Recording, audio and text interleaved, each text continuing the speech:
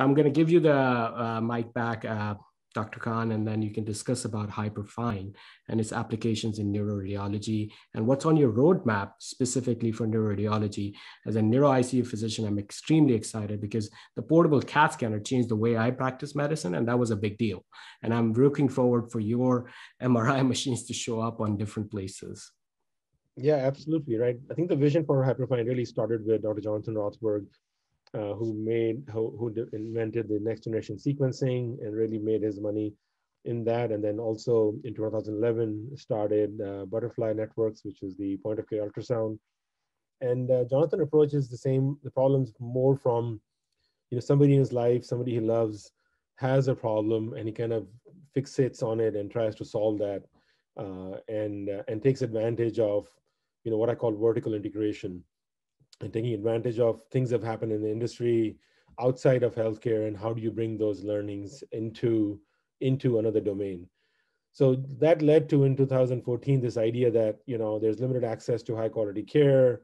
There's so many people who are living in chronic diseases that can benefit from better way to look at the disease through imaging, through sensing, whatever you want to call it. And then just, 2/3 of the world just doesn't have access to imaging, being able to monitor continuously and do intervene. And all these things are large, expensive, require expensive installations, requires experts to use it, and a lot of training, and then are only available in specialized centers. And then that is kind of what the vision was. And the conclusion came to in that initial discussion in 2014, 2015 was that how do we come up with a non-radiating high advanced imaging solution to the patient's bedside. So if you look at MR 1.0, these were permanent magnets, low field, started in the late 70s and the 80s. And then in 1986, Picker, which became GE, eventually commissioned the first superconducting magnet, 1.5 Tesla. And then all the research in the ultra low field completely stopped, and people start focusing on high field to get imaging. So these machines got bigger, require special rooms, special HVAC units, and a lot of the other issues that are with advanced imaging. And then people kind of completely forgot about low frequent field strength MR for a long time. I think almost like 2015, where the interest in that again started. And then so what we call now MR 3.0 is bringing that MR capability with advantages of 40 million increase in compute power, 20 million increase in microelectronics and material science, and signal processing, and all that stuff that has happened over 3 decades or 4 decades, and bring that into to the patient's bedside. So we've released our first portable MRI scanners, FDA cleared, in clinical use today. We just keep deploying. If you're following us on social media, you can see, pretty much weekly, we are deploying new devices everywhere for clinical use. And then we had to really think through from scratch, right? I mean, we had to really think through how to think about a device that can be affordable, that can be portable. So the first thing we had to figure out is, how do we address the requirement for Faraday cage for an MR scanner? Like, how do you remove that? And the reason for Faraday cage is because there's so much RF and electromagnetic radio frequency noise in the environment. And that's what you're trying to shield for, so you can detect the subtle signal that comes from the hydrogen atoms in the body, like in water molecules, basically, in your body. And so we invented noise canceling technology. The way your headphones have noise canceling, we have noise canceling technology that cancels out all the environmental noise. So the monitor in the room, the respirator, the ventilator in the room, all the other gadgets and metal does not cause any interference. And MR is very sensitive to temperature, so we had to figure out how do we measure ambient temperature and correct for that as we are doing imaging. The second biggest problem we had to solve is, how do you build a magnet, right? So typically, because MR is a low volume device, people make magnets by hand, and it takes 6 months to make one magnet. And if you import them or you manufacture them somewhere else, the transport cost to secure the magnet and all the safety that goes with it just becomes really, really hard. So we decided, like, okay, fine, what if we didn't import the magnet, and we actually create an assembly robot that assembled it on the assembly line, so we're not importing raw magnets. So this is what you're seeing right now. So the blocks are the raw ore converted into blocks that get shipped in a box, right? So they're not magnets, they're just metal. So no need to do any kind of safety transport of this stuff. And then the thing that is hanging from the ceiling here, this is the two robotic arms here. This one magnetizes and this one is the big one that essentially cures the magnet on a plate for the magnet that builds. So we reduce the manufacturing time from 6 months to 6 hours. And that's how we can reduce the cost, 20 times reduction in cost of manufacturing magnet, and then speed in manufacturing also. So we not only did we invent the technology to do the scanner, but also the technology to build the whole machining and the tooling and manufacturing process. We had to reinvent that.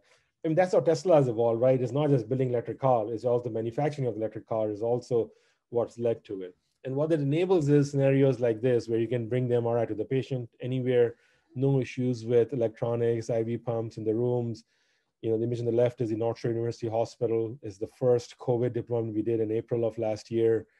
This is a neuro ICU. Patient was a COVID positive patient, had altered mental status changes, and they couldn't figure out what to do with it. And when this scan was done, there were 110 patients on ventilators, and they didn't have a transport ventilator to take a patient down to radiology, and plus risk of COVID and all the other stuff. So this was being used over there. Image in the middle is in the ER at Yale. I mean, look at all the room electronics and metal in the room. That physician with the iPad is controlling the scanner. It talks wirelessly to the scanner. That's where the console is. Console is an iPad. And by redoing the magnet, using a permanent magnet and redesigning the grading coils, we've reduced the power requirement to something similar to a coffee maker or a blender, right? You can literally plug it into any wall outlet you want. And we also had to rethink how the user interface works, right? So we had to make it really simple, because this could be used by radiology techs and MR techs. It could be used by a community worker in sub-Saharan Africa and community center, right? So we had to think through how would somebody do it. So it's a single button scanning. The scanner figures out where the patient's head is. You just hit play and does all the 3D sequencing on its own. You don't have to go plan the sequence. It does all auto alignment. It has motion detection capabilities, so to generate diagnostic quality images every single time. And because it's wirelessly connected, data goes immediately to a physician's phone so they can interact with it. We also do what is called progressive rendering. So as scan is happening, as case space is getting filled in, we're generating images. So even though the scan time can be 5 minutes to 10 minutes, but you are seeing images within minute, 2 minutes of scan starting. And then, we have AI application through the cloud to help with, assistant diagnosis, as well as viewing capability through a browser-based PACS. And obviously, we connect to local hospital PACS also. Our first clearances for neuro applications, so we do T1, T2, FLAIR, and DWI with ADC map. We also have our AI application cleared through FDA that does volumetrics, so volumetrics of the ventricles, the brain, midline shift, and things like that automatically. And we are working on a lot more things in the future.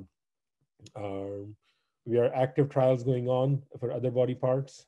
So for C-spine, for extremities, upper and lower extremities. We have trials going on contrast agents.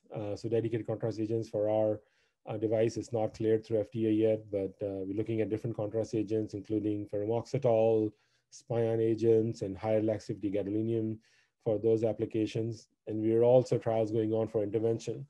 Because of our low field strength, we don't have those issues that you see with metal going inside MR environment, right? Here you can see the needle very clearly going through a lesion in this phantom example here. And just imagine opening up image-guided, procedures on the patient's bedside. Right? You can have a scanner right at the bedside and be able to do procedures with image guidance right at the bedside. We see Hyperfine as an ecosystem, not just a device. We'll keep building new devices for interoperative use, emergency use, screening applications. We'll keep supporting them with AI applications to better image quality, reduce imaging time, image guidance, even disease detection. And then we'll have consumables such as contrast agents and procedure kits to be able to do image guidance intervention in the long term. So we think of ourselves as solving the entire ecosystem of care continuum, from monitoring to sensing to diagnosis to therapy. And MR is just our first forte in the vision of where we are. I don't know if you have time to go through some clinical cases, or should I stop? If you have time, sir, feel free to go ahead. Right. So this We is will record it, put it up for all the people to consume later.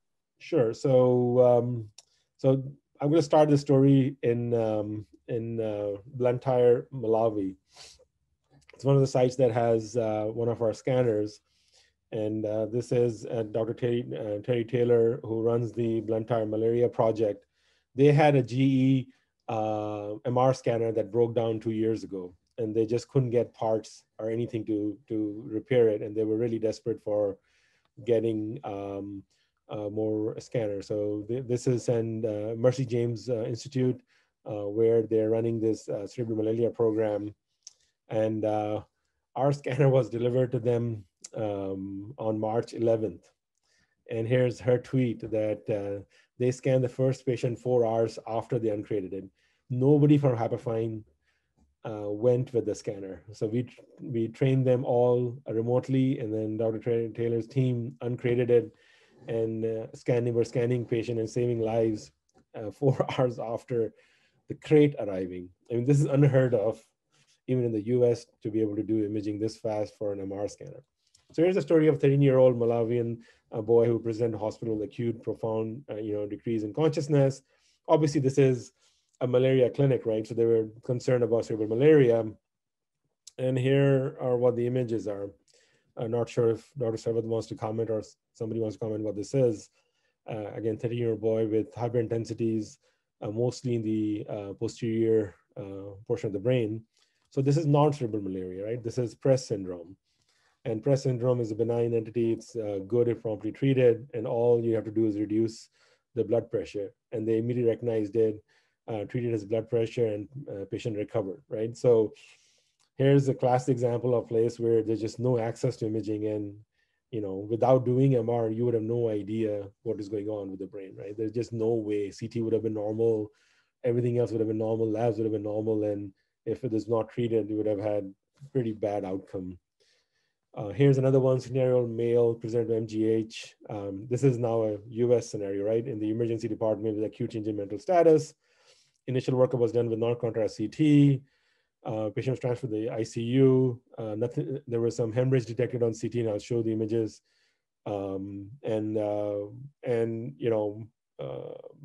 The EVD was placed for supportive care because they thought nothing can be done for this patient.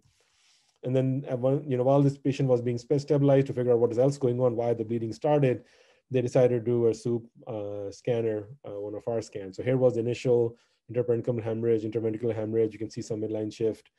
Diagnosis was hydrocephalus with interparenchymal and interventricular hemorrhage. But here's our scan, right? So as you can see, there's some high signal on flare on the right side, but very classic wedge-shaped, high-intensity diffusion rate imaging, hypointensity on flare, and this would demonstrated, focal territorial infarct. It was not recognized by neurology staff over there. And this was, raised diagnosis of superimposed vasospasm due to the hemorrhage, and the patient had balloon angioplasty to open up the vessel and recover the stroke, right? So this was not a candidate for TPA, right? And this did not really require mechanical thrombectomy. This was more of a vasospasm due to hemorrhage causing an infarct. Again, providing immediate direct results for this patient and changing care. Here's an example of another Malawian boy with obstructive hydrocephalus because of ependymoma internally. I think I'm going to stop here. Looks like there are a lot of questions. Boy, this is extremely fascinating. And we'll, just to remind everyone, the innovation doesn't come just because of the actual portable MRI. There's a whole manufacturing process that got innovated, a whole user experience that was defined, a whole new use case scenario that was redefined.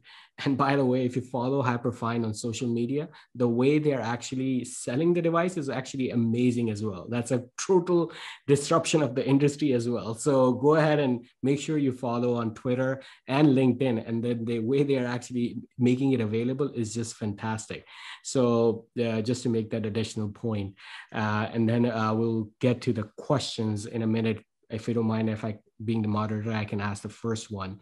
So as you can see that, one of the biggest advantages is that you can actually keep it in a room without any magnetic interference. And the second one is you can potentially even, do some needle-based or even metal-based while you're getting the MRIs done. One of the key things is that when you are actually doing this, is the image quality up to par? And if so, how did you achieve it? Yeah, that's a great question. I'm going to be a little bit selfish here. I'm also going to bring in one of my other team members. So Dr. Eddie Knob, who's a senior medical director on our team.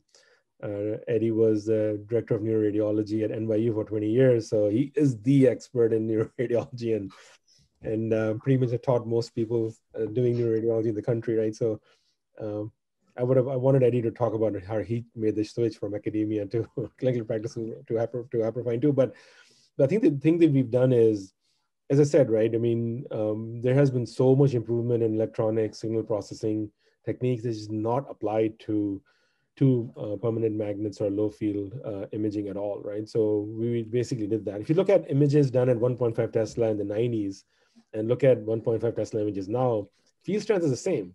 But look at the image quality, how it has changed, right? So we basically brought in better sensing capability, better signal processing capability into the place. And now in the future, we are adding more machine learning and deep learning capabilities. That's my expertise into the plane to even improve image quality. Even again, we are not doing at the image level. We are doing all this stuff at the signal level, at the when we are getting the data from the patient's body, right? We're doing at that level so that it's less of the image-based artifact getting introduced. It's more processing. Eddie, you want to comment on image quality?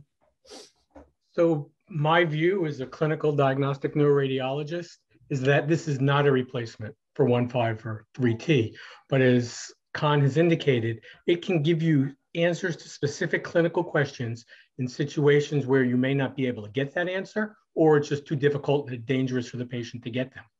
So with knowing the question you want to answer, you're going to get that answer. Do you need the resolution of a 3T to see a large territorial infarct?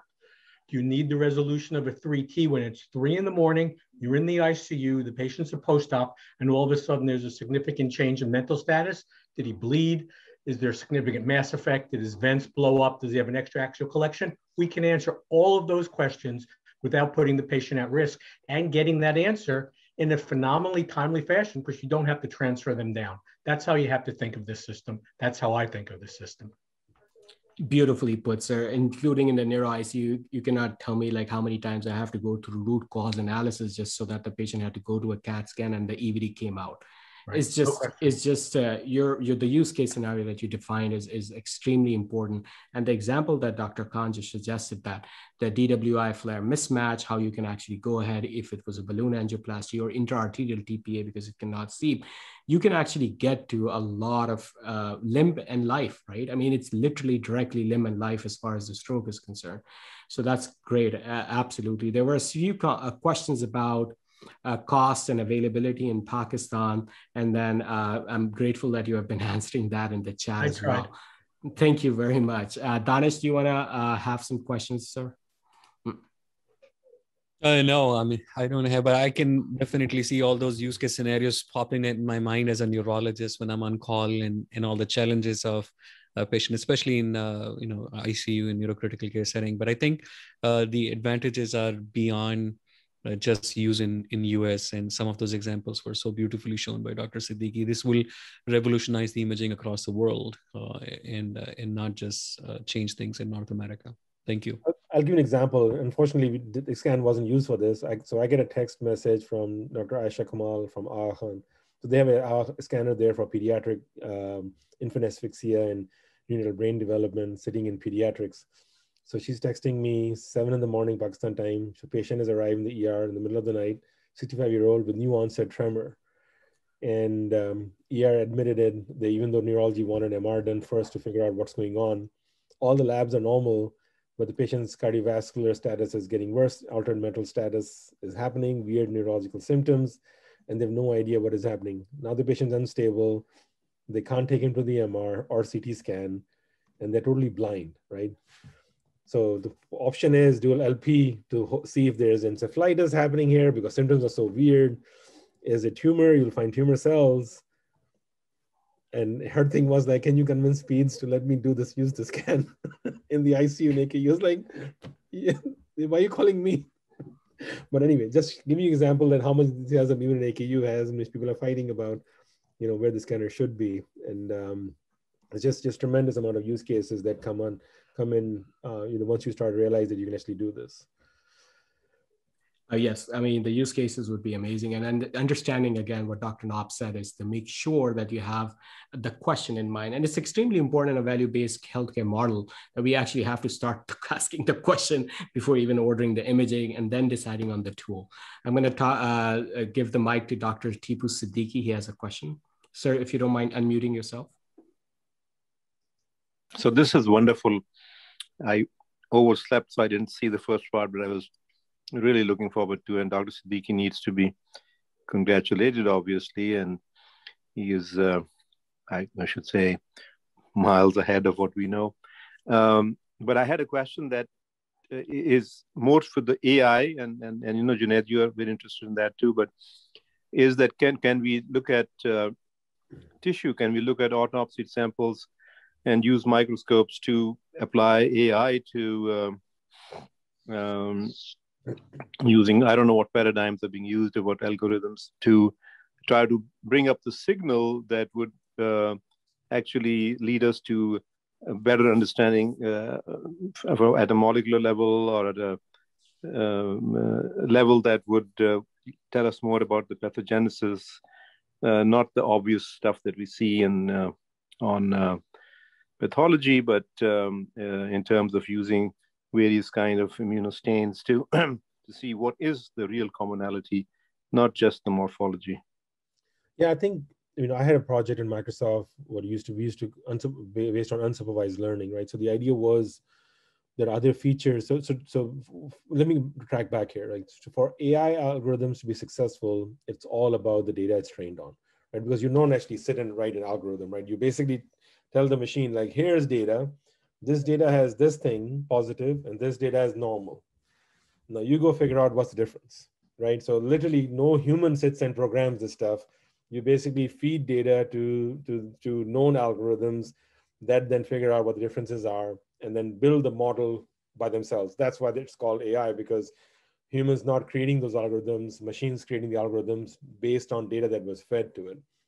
So the things you're talking about, right? So a lot of work that is happening right now in AI is all about based on what humans can see. So what happens is the way imaging-based AI happens is a human goes and labels the data set or traces where the pathology is, and we tell the machine like, hey, this is lung cancer, this is breast cancer, this is this, this is that, and these are normal, these don't have the pathology, and now go learn what the difference is.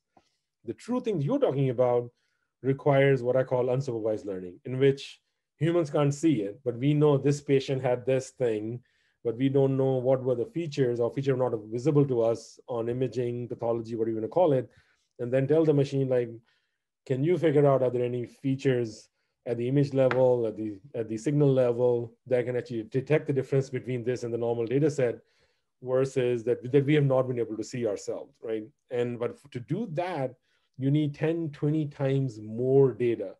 So just to give you an idea, for unsupervised learning model, for one feature, we require 1,048 data sets, right? And if you're looking for something that has 100 features, there's 1,048 times 100 is the data sets you need, right? So like if I'm looking at particular disease and disease prevalence is 1 in 100,000 patients, you pretty much have to have data from thousands and thousands of institutions across the world to be able to even build that model.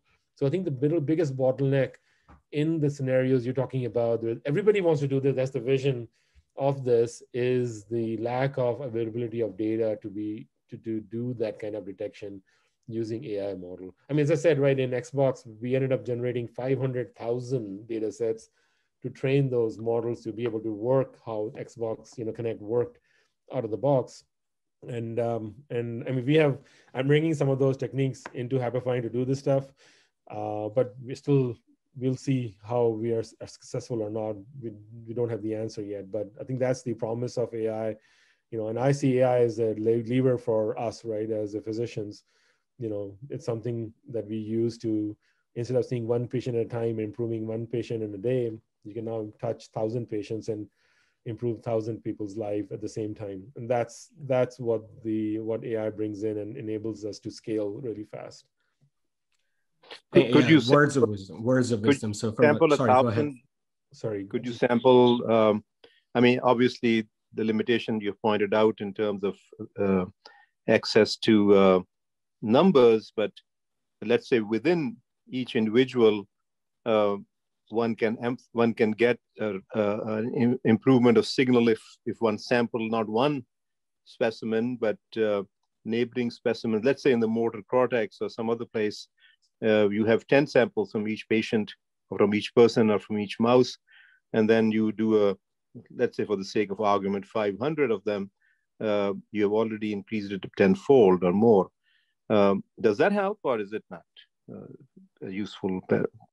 It's magnitude more than that's needed to train. So for it to be generalizable across patients, you have to have multiple patients. I'll tell you what, we used to run into problems when we didn't. So when in our early data sets that we trained, the thing that I showed in my data size on detecting human anatomy, we had data from GE scanners, Siemens scanners, Philips scanners, but for whatever reason, we didn't have Toshiba scanners. So our accuracy was 96% on those scanners. But as soon as data came from Toshiba, our accuracy dropped to 30%. As a human, I couldn't see a difference between the CT scan done on Toshiba versus Philips or GE, but our algorithm would completely fail because whatever it was learning, the feature was learning, it was drastically different for the machine and just would not work. I mean, even the same thing we've seen in clinical, right? MGH did dense breast cancer detection. Their accuracy was 92% in dense breast. And then when they apply the same algorithm on data from Brigham, the accuracy dropped to 12%, right? So there's a whole idea of generalizability that requires multiple patients, multiple instrumentation, so that the algorithms that are built by the AI can actually work across patient population, across practice scenarios. There's so much variability in MR. I mean, the reason you don't see a lot of MR-based AI detection application because a lot of vendors have IP on how they do sequences. So the T2 sequence is the most common, most stable across all vendors. Flare, diffusion, all these gradient echo images, they're all slightly different, right? And that's why pretty much all AI applications that are designed on MR are done on T2 weighted images, because that's the most similar looking sequence across vendors. And problem becomes really, really hard because no two vendors have the same flare looking image, between themselves, just because how they've done their IP around it. So I think those are great ideas, Deepu. I think, I'm sure definitely somebody's looking through those scenarios, but and as I said, nothing's ever, all these thought process and ideas, what creates out of the box thinking around this, right? So, I would encourage, if anybody's here want to try it out to see if that model can work the way you're talking about. Why not? We'll find out even if it works or doesn't work, right? We'll get some kind of answer. I mean, we would love to try that out because we have at least some of the reagents. Sure. And both at the molecular level as well as at the pathology level. But, we would need obviously your help, or Junaid or somebody, to make it somewhat at least testable. Sure. No, I mean, those are excellent points, Dr. Siddiqui and Dr. Khan. Siddiqui, you need 5 big V's of data. I mean, variety, velocity, etc. And then on top of that, you have to have some standardization of data input, and then generalizability depends. I mean, clearly it's much easier when you have the Huntsville unit, right? No matter what the CAT scanner is. That's why we can see Rapid AI, Viz AI actually being implemented significantly, or EKG, because at that point in time, there's the electrodiagnostic data from EMG nerve conduction studies is pretty similar because that's a waveform. The minute you actually have the variability of data in such a difference with 1.5 Tesla, 5 Tesla, different vendors, how the actual data is being extracted, it becomes harder and harder, and you require more and more and more data to actually communicate that. I mean, medical knowledge by itself doubles every 3 months, and we're seeing a logarithmic change because it's already at a exponential change to an algorithmic change. So this is exciting stuff to be in medicine. And then thanks to Dr. Siddiqui, we can see that, if you work through it, stay with it with passion, perseverance, you actually do make not only a difference in your personal financial life, but also at a greater scale to human life in general. If there are no more questions, I'm going to go ahead and ask our two EC members to quickly, unmute themselves, introduce, and then we'll then end up the meeting today.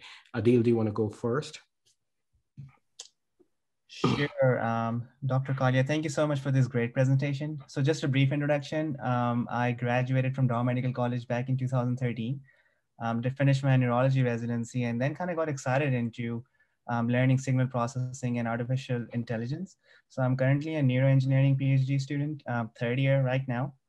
And, start learning how to code at the age of 30 is difficult, but kind of, slowly finding a way or solution to do that. So I will be reaching out to you, Dr. Siddiqui, for, troubleshooting on the ideas. And also when I apply for my KA23 award in the future as well. So thank you so much. More than happy to help. Is Taimur still on? Ji, Assalamu alaikum. Thank you, Dr. Junaid and Dr. Siddiq for your time. It was very valuable and I learned so many things.